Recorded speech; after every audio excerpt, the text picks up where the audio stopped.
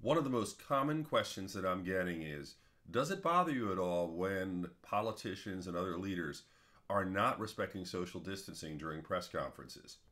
The answer is absolutely yes. And here's why.